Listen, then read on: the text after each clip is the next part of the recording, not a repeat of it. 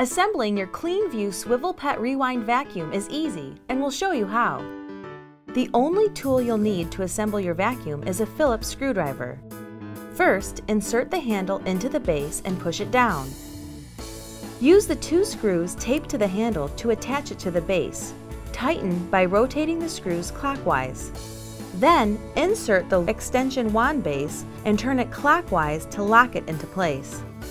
Next, put the end of the hose into the back of the vacuum and turn clockwise until it locks into place. Wrap the hose up and around the handle. Slide the other end of the hose into the vacuum's base. All of your vacuum's tools store right on the unit. The crevice tool stores right inside the extension wand and both sit on the back of the vacuum. The pet hair corner tool stores on the side of the unit.